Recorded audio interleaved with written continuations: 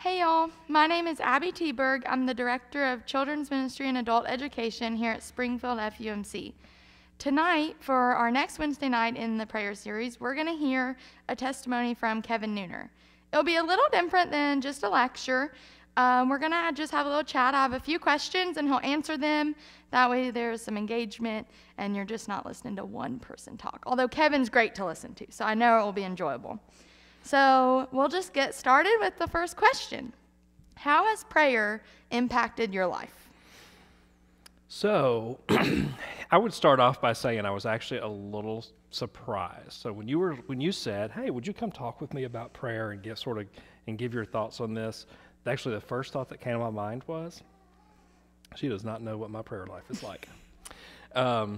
So interestingly, prayer when I look at my spiritual growth, prayer has been one of those aspects that I really need to continue to develop. I don't have a huge where I want my prayer life to be, and so there's still some growing there to do. But I've had several occurrences that really impacted me on the power of prayer, and I've had several opportunities to change the way that I do things related to that.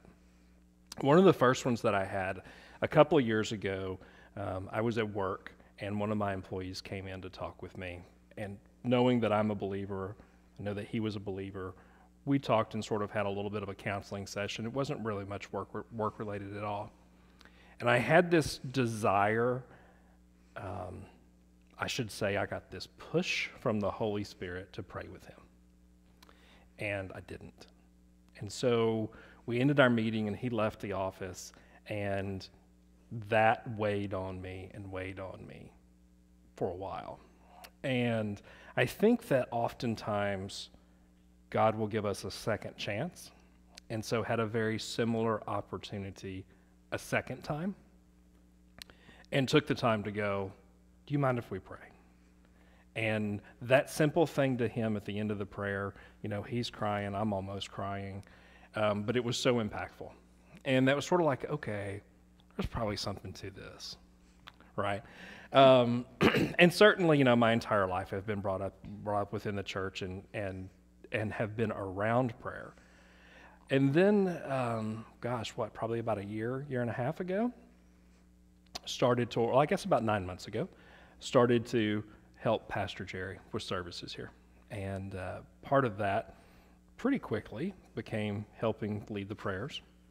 And interestingly, I've looked back at that and I've gotten sort of frustrated, frankly, with the process. I've going through the process of becoming a certified lay speaker. And part of that was I needed one final class on preaching.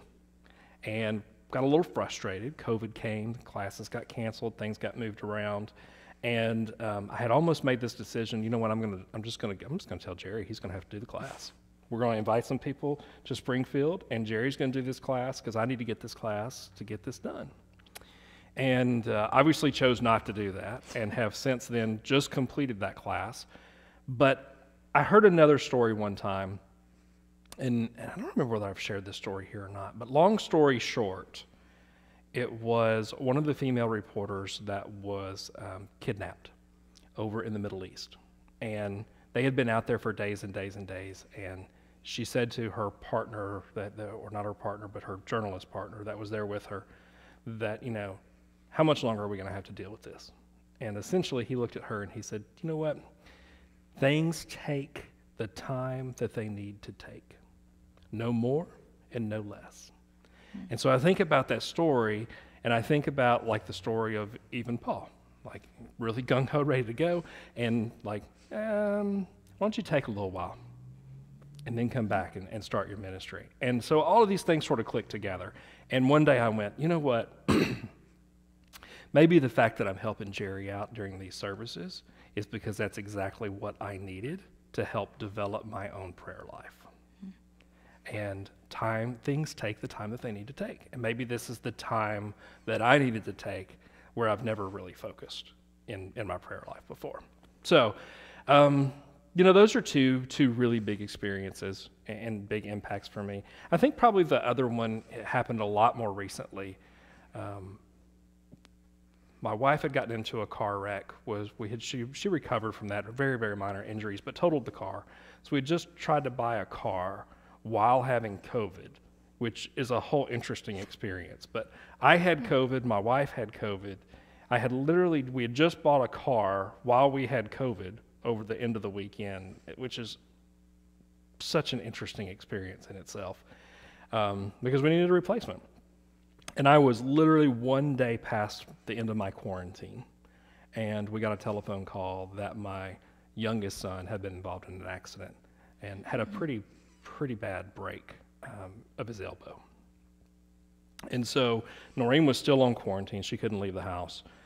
I went and got him. We went to Vanderbilt, and at that point, he's 19 now, so he's an adult.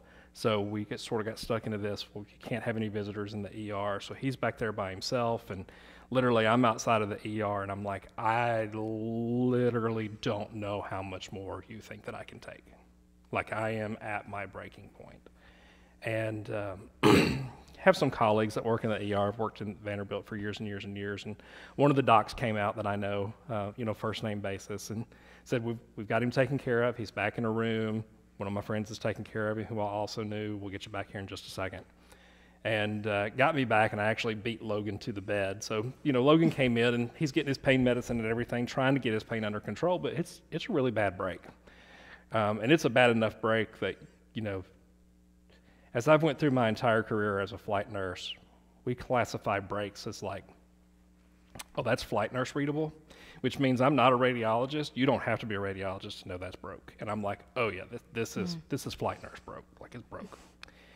And I'm literally in there in the room. Logan is really in a lot of pain. We're trying to get all of these things taken care of. I've got COVID. I'm just past recovering from COVID, but still getting really short of breath. My wife is at home on quarantine. She can't be there, which as a mom, you can't be there with your kid. That's just devastating anyway. And literally, I am at the end of my rope. And probably I think literally the first time in my life, at the end of my rope. And I text Craig Jones and Jason Wilkerson. And I just said, I just pray for me, like I am at the end of my rope. And what I really, really wanted was this lightning bolt moment where everything went away and things were better, and I could feel the prayers and everything was great. And Jason called me, and I didn't answer the phone because we were trying to deal with all of this, but he prayed with me over voicemail. They got in touch with Pastor Jerry. Pastor Jerry called and prayed via voicemail. Craig prayed, and what I realized is probably about 20 minutes later, 15, 20 minutes later, all that weight was gone. And, when I sent that first text message, I mean, literally, that was like the textbook story of the dad sitting by his son, wanting to be strong for everybody, but just being like one breath away from tears just streaming down your face. And like, I can't, like, I'm done, I'm broken. And all that weight was just sitting there. And then literally about 15 or 20 minutes later, I sort of looked around and I went, it's gone. It's gone. And that's not me. Nothing really had changed in the situation. If anything, the situation had probably gotten a little bit worse because, we had at that point had been told he's definitely going to have surgery. It's just a question of when. So things were not like we weren't heading home, with a little splint. I mean, it's a big deal. But at that point, I was like, things are different. And things are different. I had 3 people pray. Who knows how many other people they let know, but at least 3 people at the same time, and I'm feeling better, which is exactly what I needed. And so that's probably the most recent, like really big, impactful prayer story that I have of where I just went, okay, I get it. I love a couple of things you said before I ask like the next question. Yeah. The first one is that it's not just your prayer life impacts you, it's the prayer of others. Like in that story, you were done. You didn't really want to pray in that moment. You were so caught up in everything else, you weren't in the place to say the prayer over your son, over yourself. So other people did it, and it still made that difference. You, as a church and as a body, that's what we're there for. Because sometimes we're not at the spot to do it ourselves. So when other people can show up, and that does show just how powerful prayer can be. Absolutely. And I also love when you mentioned at the very beginning how I must not know you, because you're like, oh, like, whoa. Like, when I sat down and wanted to do this, I was like, I don't know that I'm the most qualified for this, but I felt that push. And when you feel that push, you will regret it if you don't do it at some point. So I was like, I don't know how well this is going to go, but we're just going to do it. And it's all good. When you pray on Sunday mornings, I love them because they're real. You can tell you didn't like Google like these scripted like poetry type prayers, which have their place and are beautiful, but they're real. They come from a place, they come from your heart, and they're real. And I appreciate them every time. A lot of them come from the shower. That's the best thinking place. Yeah. So that it is for me. I mean, I joke about that all the time, and like I'll say that at work. Like I was in the shower this morning, and I was thinking about this, and people be like, "Really? Like that's a little personal." But in all honesty, like every Sunday morning before I come here, that's my time in the morning, and I really sort of think about what's going on in the life of the church. Is there anything in the community or the world that we really need to focus on, or what is just on my heart this day? And so I think about that and spend some time, and then spend a little bit more time, and then oftentimes it is just it's not what I would call praying from the hip, but it is not a scripted. It's not. I don't write it down. I've got a mental outline in my head of here are the things that I want to talk about, or here's where I saw the beauty of God, and that's what we're going to work with. And so often, if you watch both videos or if you're at both services, you'll recognize that the prayers are similar. They're all like Jerry's sermons. The prayers are similar, but they're not exactly the same. And depending on what happens in between, I will notice that the prayer that I had at 9 o'clock, like last week, was then impacted by the Sunday school lesson that we had. And then that changes the 11 o'clock prayer. Sort of the same structure, still sort of the same outline and topics, but been impacted by things just as everything as we go through our life. So it's not an exact recipe, although I do have some things in mind that we want to talk about. I love it because so many times you think in a church service like the sermon, you'll be like, oh, that sermon spoke to me. But prayer can do the same. Music can do the same. Sometimes Pastor Jerry makes this amazing point, and you're like, wow, and that's the one thing you hold on to from that sermon. Or sometimes Shane leads a song, and you're like, wow. And sometimes it's your prayer. Sometimes it's a prayer I'm like, oh, I need a reminder of that. I've had several people that have sort of said the same thing in different times, different places, but it's really sort of, it's very humbling experience to me when people will say that. Like, I have been told, you said exactly what I was feeling this morning, or that prayer literally made me cry, or, things like that are just comments. And it's, that's clearly it's not the intention behind it, but it's humbling to me to be used in a way that impacts other people so deeply. Yeah. So what type of prayer practices do you use to help, influence your prayer life, to grow deeper in it? Yeah. So does TikTok count? Sure. It should count. It does count, right? So actually TikTok is, as amazingly as that is, I found my way onto, and you'll see some posts every once in a while that I'll say this on TikTok, but you found your way onto the prayer side of TikTok, or the Christian side of TikTok, or whatever side that you've landed in right now. Right now it just happens to be a lot of puppies because we have a new puppy at the house. But there was this time where I got into what I would call the prayer side of TikTok, and I don't know how else to describe it, but several people that as you would come through, it'd be like, stop scrolling, I need to pray for you. And some of these prayers were really, they were just incredibly powerful. Like I bookmarked them and I've saved them, and I will go back and watch them from time to time, where it's just so impactful. And sometimes I'll call it sampling, like in the music world, like I'll sample that harmony a little bit, I'll sample that prayer just a little bit, And there'll be a bit, or a sentence or two in that I thought that really, really spoke to me. And maybe it just spoke to me, or maybe it is speaking to me because somebody else needs to hear it on Sunday morning. And so I'll sample little pieces here and there from those. I've also got, a chaplain that we work with at my work that writes a lot of really, really descriptive prayers. And so I have lightly sampled some of hers. But one of the, you asked about sort of those practices. This may be the third question. I may be getting ahead of myself. I will wait on that. One of the other things that I heard at one point, and you can talk about them whatever you want to call them. A lot of people will call them breath prayers, of just like just a sentence, or whatever it is right then. Not this. I've got to, I fall on my knees and spend 15 minutes on my knees in prayer. There's certainly a place for that, but there's also a place for right now. I just need to just 2 sentences. Here's what it is. And probably one of the biggest impactful statements that, and I wish I could remember where I heard this. It may have been in our Christmas study that we just did in Serenity Now. But there was a statement in there as we were prepping, or as I was prepping for one of my lessons, that was talking about prayer.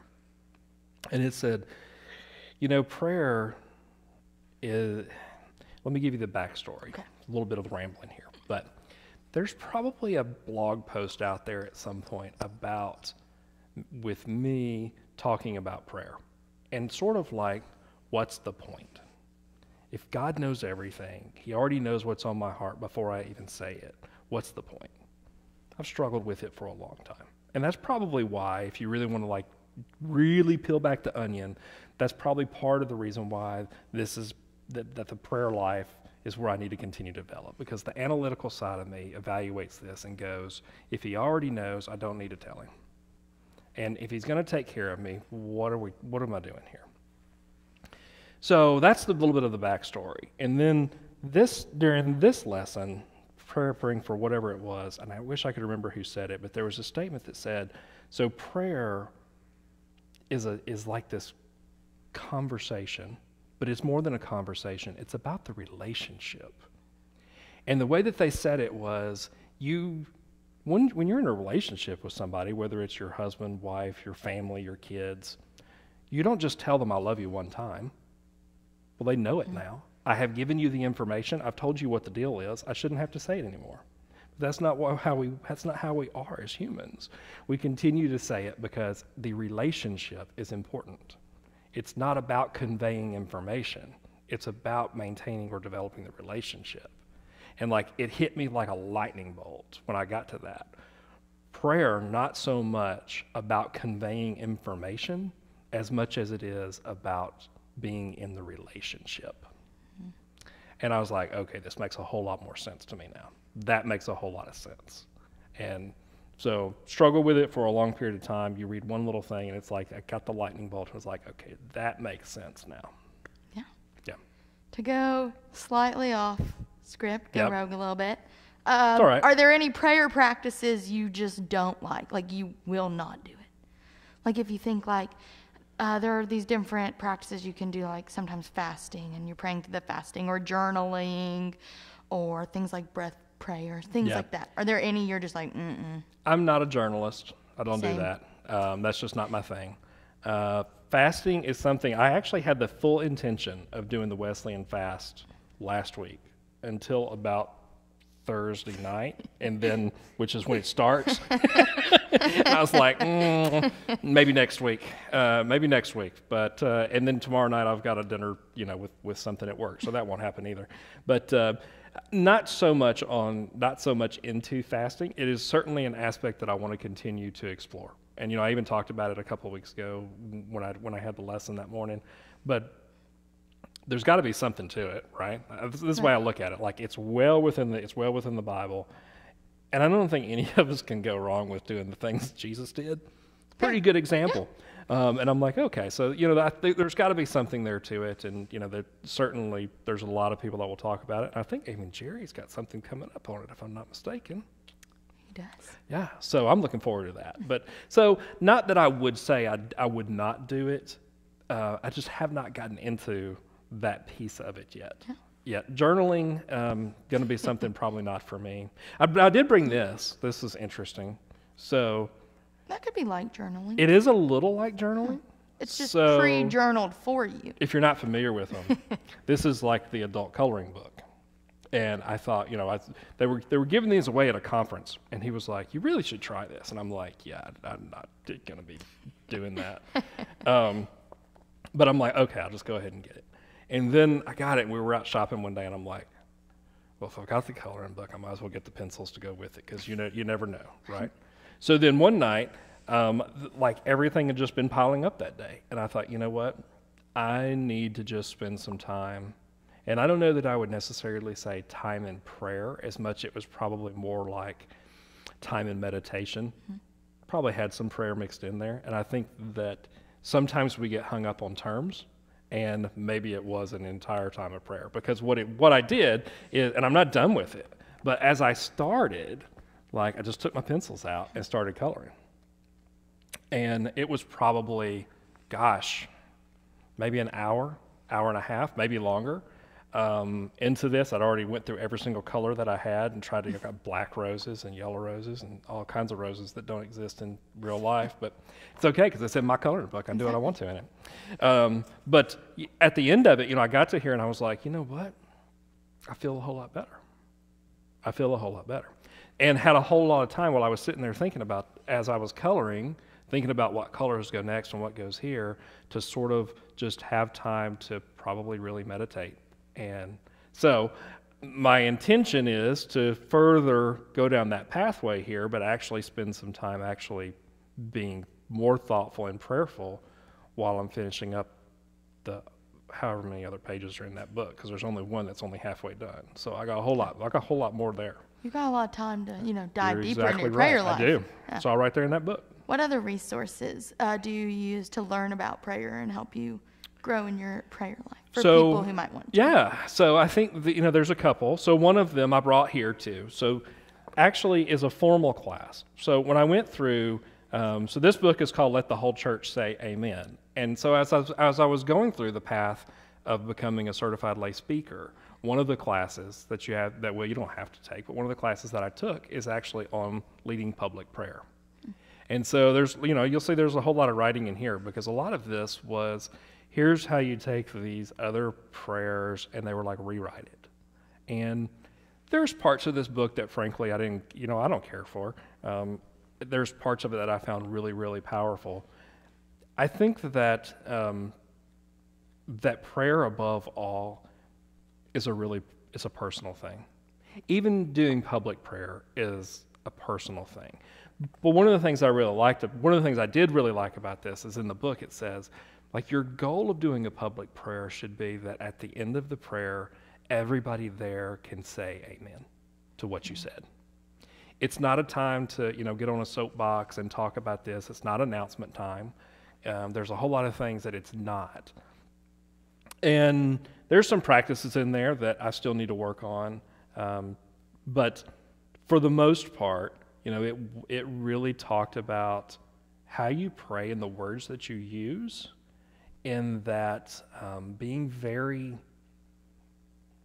action-oriented, I think is the word that they use. Instead of saying it, and they broke it down to almost like a conversation. So if you were talking to your mom or your dad, you wouldn't go, "Dad, I'd just like for you to let somebody come over." Or, "Mom, maybe you could do this, or you could help." That's not how we talk in humans. That's not how we talk. It's a lot more directive. Yeah. And you have these scriptures in the Bible that say, approach and be bold about what you're asking for. Be bold. And it's always this weird thing between being bold and being humble at the same time. And I've said that many times in the prayer serving on Sunday morning, is like, we're going to approach the throne boldly, but also humbly at the same time. And it's really sort of this weird dynamic, but very much of, instead of, see how I want to describe it. Instead of, "God, we pray that you would heal the sick," heal the sick. It's different. There's difference there, of just I don't need to tell you you can do it.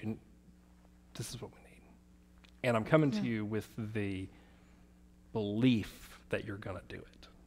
That's one of the big things that I have noticed in my prayer life that has changed. It went from, and I've always wondered this, like, do you have the faith that can really move mountains? What does that really mean? What does that look like? And I do think part of it is there's a difference between using prayer as sort of the wishing well or the Santa Claus letter, and being something that's really, like, I believe you're going to do it, and truly believing. Not just going through the motions and saying you do, but truly believing it. And I've seen that develop with my own prayers, from I hope that you will, into I know you will. I love that. I think there's so much scripture that supports that too. I mean, if you look at the miracles Jesus did, he could have just walked up to the person and do it. He didn't need them to ask. He had that power to do it, but he had them ask for it. So many times he had them ask because they needed to want it, and they needed to know he could. Yeah. And it wasn't a power flex of they need to know I can do it. It was know that I'm your God. Know that who the Heavenly Father is and what we can do for you. Have that faith. Yeah. Have that trust. Absolutely. And so I love that. So, do you have anything else to add? I do. Okay. So there's another prayer practice that I actually picked up from Craig Jones, and he made a statement one time. We were in our men's group, and he made the statement of, when I pray for people, I have started telling them specifically what I'm praying for them for. So I think that, as a group, this is a very, very, very broad stroke generalization, but as a group, Christians often will say, I'll pray for you about that. And that's the last time they think about it. That's the last time they say anything about it. And what Craig said is I've changed that prayer, and now I say, Abby, I'm going to pray for you for strength and for wisdom and for peace and comfort as you're going through this struggle or whatever it is, right? That's completely different. Like, and I was like, that is really impactful. And so I have started doing that. One, I tell the person what I'm going to pray for them for. But then the other thing is I follow through on it, right? So now if I've told you specifically I'm going to pray for this or this or this for you, now I put myself up against a wall where I actually need to follow through and actually do it. But I will tell you that being on the receiving end of that, it's incredibly powerful to hear, not only did I pray for you, this is specifically what I prayed for you for. Like, that changes the whole mood of everything. And so that's one of those little small practices that I think I've changed. And, and other than that, it's really just, I pray in the moment now a lot. And I've started listening more. I think there's a huge piece of that, is that listening. Like, when I get that little bit of a nudge of, you should send that text message or you should write that card, just stop and do it real quick. Or, you know what, this person is really being laid on my heart right now and I know they're sick. Let me just stop, say a little prayer, send a little text, and move on. And but I think you have to be open. You have to be open to the interruptions, and you have to be listening. And we're not always so great about those things. But that was another thing that we read in one of these studies here recently. It said that when you look at a lot of Jesus's ministry, it happened in the interruptions. And you talk about all these miracles, and a lot of those, if not, well, most of those, I can't say all because I don't like to step out that far, but a lot of them were just complete interruptions. He was on his way to somewhere else and he got interrupted and he stopped, or I had these other plans, but stay, okay, and a lot of that ministry happened in the interruptions. And if we're so stuck in our day and our routine that we can't take a moment to let those interruptions, I think we miss a lot of opportunities. And I'm not perfect on that by any means, but just trying to get better. Yeah. Well, and going back to it's a relationship thing. In a relationship, you have to listen. If all you did was talk, there wouldn't be that relationship there, and there wouldn't be that deepening and growing of the relationship. I think it's funny you bring up the telling someone what you're going to pray for in the moment. I mentor a college student at Western, and we talk every couple of weeks. And she was just talking about the struggle of people randomly just saying, oh yeah, I'll pray for you.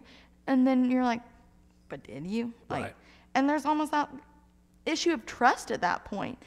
And I was like, I've really been trying to get better instead of saying, I'll pray for you, just doing it. If I'm going to pray for you anyways, why can't I pray with you? Yep. Not just for you. And so to push myself to not just be like, yeah, I got you. I'll pray for you on like Tuesday when I randomly think about it. Being like, no, you know what? We're already in this moment together. You're struggling with that. Let's just go to God now. Let's not wait.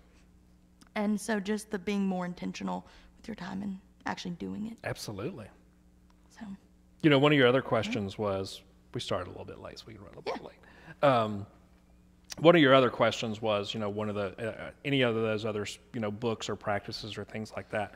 And if you remember, probably about, well, it was probably right about a little bit over a year ago, we started this Lenten series, The Walk by Adam Hamilton. Mm-hmm. And I think it's the first chapter in there that talks about worship and prayer. And there's a whole lot of different acronyms about pray. And if you're getting new into prayer and you're really trying to develop your prayer life, here's some acronyms that will help you. But he talks about, if you remember that study, he always talked about 5 things. There was 5 things we wanted you to do. You know, start with 5 these. You know, and his 5 things on the prayer were, when you start with praise and thanksgiving, confession, and then he uses the 4th one on purpose as yielding. Or petition. It's petition because he looks at his ring finger and he thinks petition is all about somebody else. It's not about me.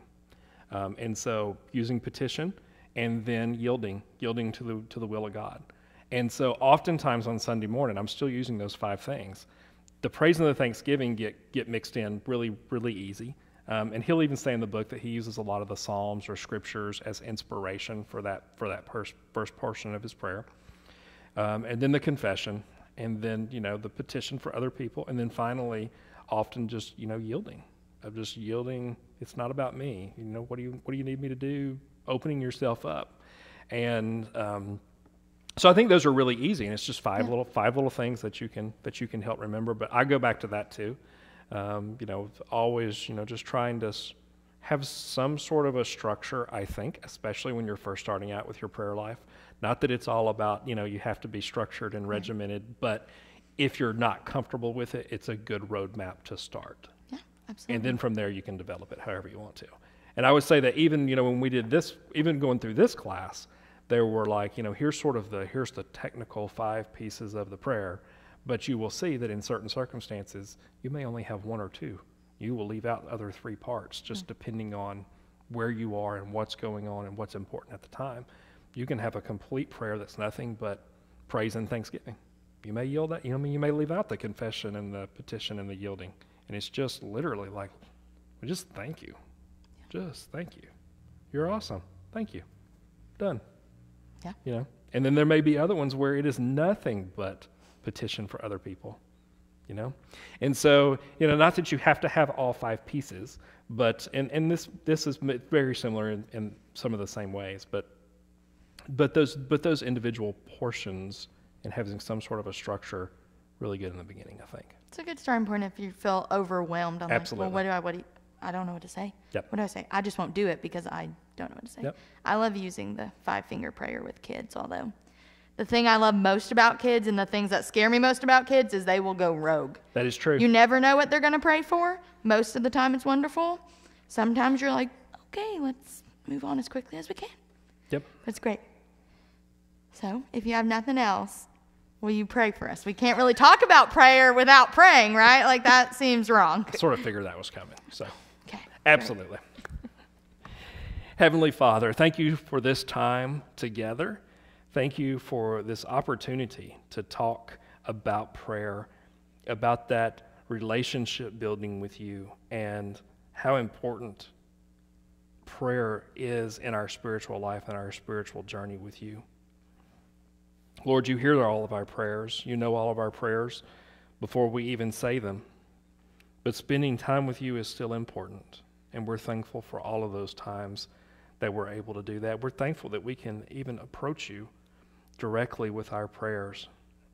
You know, your Son and his life and his death on the cross enabled us to be able to do that. Oftentimes, we don't do what we're supposed to do. We stray away from that, and for those, we confess those sins, and we pray for forgiveness. and we're thankful for your grace. Lord, there's many that we come in contact with that we lift up to you, and we ask that you minister to them as your wisdom only can see and only can do. Lord, be with us, guide our steps, order them so that we can do your will, and we can reflect your love to all of those on earth. In Jesus' name we pray. Amen. Thank you, Kevin. You're welcome. And then thank you to those joining us in person and virtually. Next week, we will not meet. It's spring break for Robertson County. In 2 weeks, we're going to do prayer stations again. We'll have them in person and virtually. But if you watched last week's, we would like feedback. We want to do better. We want to make it the best experience for you we can. I hope you saw that from when we did them in the fall to when we did them next week or last week. I'm so thankful for our tech team. They have great ideas. They help make it so much better. I appreciate them greatly, and I'm sure you all do as well. So let us know, like, if there are improvements we can make to prayer stations. They're difficult to do, not virtually. So if we can make improvements, tell us so we can do those things. And then we get to hear in 3 weeks Pastor Jerry talk about fasting, which I'm excited about. So thank you all for joining us.